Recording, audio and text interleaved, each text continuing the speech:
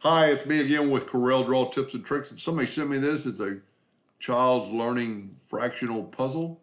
And by the word puzzle, I'm thinking it's being cut out where the kids can put it back in order. So, and this is a just 10-inch ruler.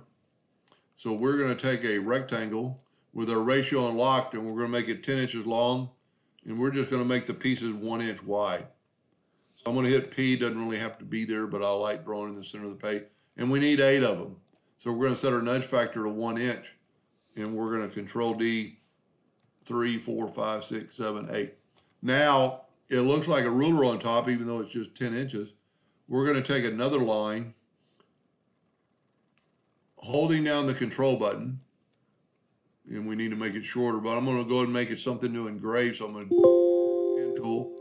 I'm going to put it at 1 point and put it at black. And you could vary the size and length. We're going to change the length right now. We're just going to make it a little shorter. Let's make it, we can go right here and make it 0.75. That way it won't go to the top. And then with this four-sided cross, I always call it, we're still got our nudge factor set on 1 inch, so we're going to control D and just make 10 of them across the page. That's going to be our inch markers. Now we need to make a 1/4 inch marker. And what we could, probably the easiest way to do this would be now to take our lines and nudge them up out of the way.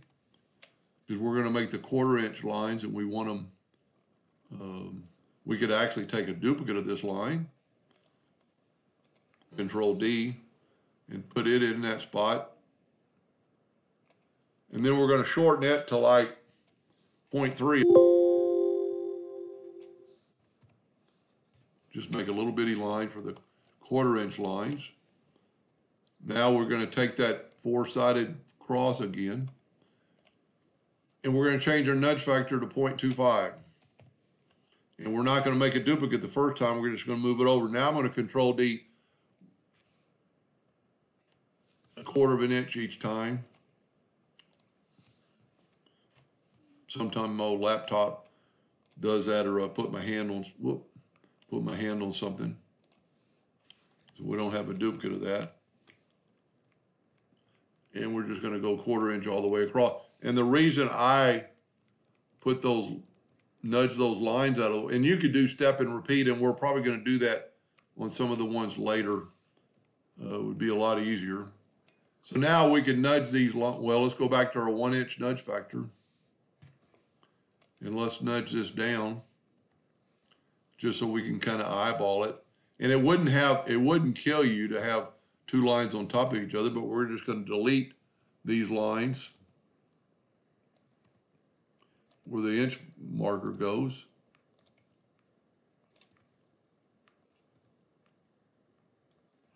And then we can move these down. And it probably wouldn't hurt to have one on the end. I failed to put one on the very end. Control D, and we still got it set on 1 inch. So there's actually a 1 there, so we're going to take the 1, and we're going to go the numeral 1, make it a little bit bigger, and we're going to hit P. Sometimes you got to click off the number before you can hit P. And because we started in the center of the page, and the 1 doesn't look like it's in the center of the page because of the fact that the 1 is offset with the, the Corel's doing it because of the size. So you could put that 1 wherever you wanted in the figure. So the next one's 1/2 inch. So it's getting easier by the minute. So let's just look at that picture. And it's actually going to be a cut line that's going to go all the way through. So here what I'm going to do is take our very top 1, and I'm going to select it all, and I'm going to control G to group it together. I'm going to nudge it up out of the way. Now we're going to take a 1 inch cut line and just make it 1 inch. Whoop. And we're going to take our 2-point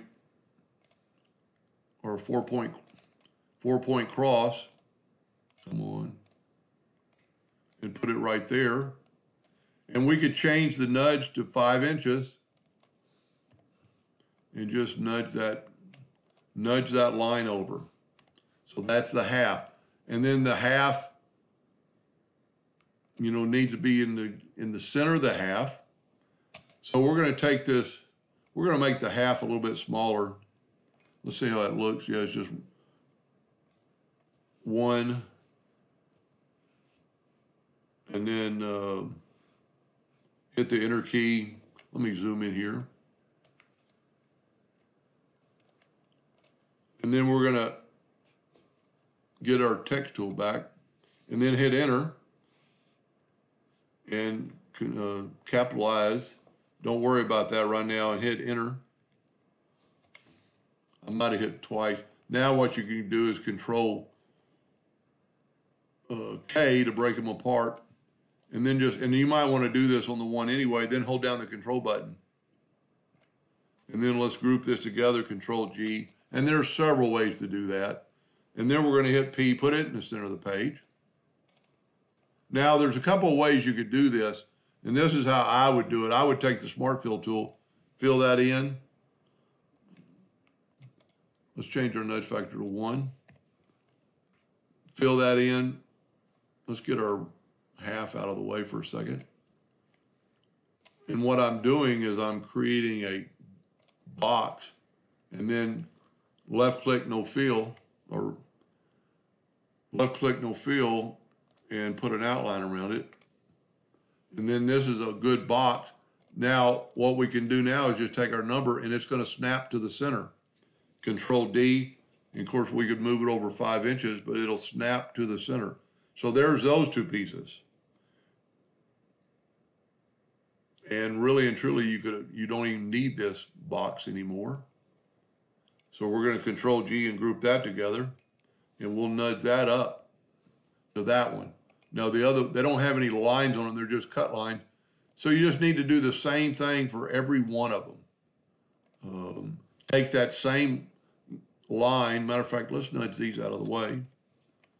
Take that same line, and what we can do on this is change your nudge factor to 5 and nudge it over 5 inches. Now the only difference is this is a quarter, and a quarter of an inch or quarter of 10 inches is 0.25 or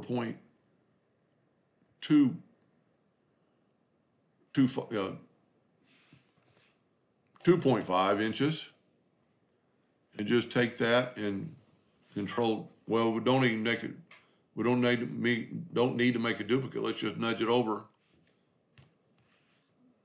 and there you have your quarters. Same thing. I would do the same thing with the block. Now the only ones that are going to be a little bit different is like the third, and possibly the fifth will be 2 inches, but the third, you can't really divide it. If you take out a calculator and go 10 divided by 3 is 3.6666. So what you can do, and that's going to be close enough, but what you could do, and I like doing this type stuff, just take that one line. Of course, I grouped it together. No, I didn't. Control D and make a duplicate using our 4-point cross. Now what we can do is Control D, make a duplicate, put this over here, and for just a second, we're going to nudge our box out of the way. Now we just have these two lines. We're going to grab that one and grab that one with the Shift tool down, go to Effects and Blend, and I think we're working on the 1/3. So we only need, we've got the outer two, so we need 3 of them. Hit apply. No, that'd be a quarter. 2 of them and be apply. And then it's divided into 3s. Now what I would do is just take this one away. It's a blend, So you've got to go to Object and break blend apart, and then actually go to Object and ungroup it. And then just take this one away because we don't need that extra cut line. Hit delete and just change our nudge factor to 1 inch again and literally move this box up. And there you have the third. And it's exactly, let's just measure it just for grins. It'll be, that 3.3 something. It's 3.3, round it off.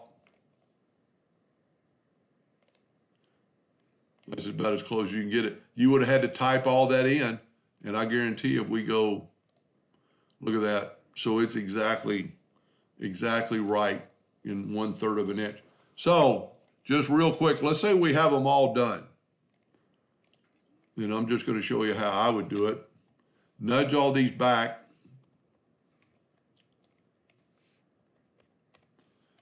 So you've got a piece of wood and you've cut all these out. They're ready to go. What you could do is, let's try this. Let's Control G and group it together. Holding down the Shift key, double click your rectangle tool, and now you have a rectangle the size of your puzzle. That's going to be the inner side. Let's nudge these out or just move them out of the way for a minute. Let's put this in the center of the page. And then just make your border a little bit bigger, and what we can do is Control D and then hold down the Shift key and it'll grow from all corners equally. Cut one of them this size, cut the inside and outside, and then just cut one with the outside, and then glue. Well, let me save that. Let me Control D and make a duplicate of this. So take away the inside. So this is your one piece of wood. And let's make that wood yellow. And let's make this frame brown. And then let's nudge it back or hit P, put it in the center of the page. So that's what your puzzle is going to look like. And if you use the same thickness of wood as your puzzle parts, it'll just fall in there and be flat. So let's real quickly just make all this gray. And let's hit P, put it in the center page, and you can't see it. Go to order, put it in front of page. And then that's what your puzzle is going to look like. I'm missing the number. I didn't get it in there. But that's what your puzzle is going to, and just glue these two pieces together, make sure they're equal on the corners so that all the pieces fit in there. And the laser kerf is going to make sure it's going to fit anyway, because it's going to be, you don't want them extremely tight so they can fall out so the kids can put them in. Anyway, I hope that helped a little bit. Thank you for watching.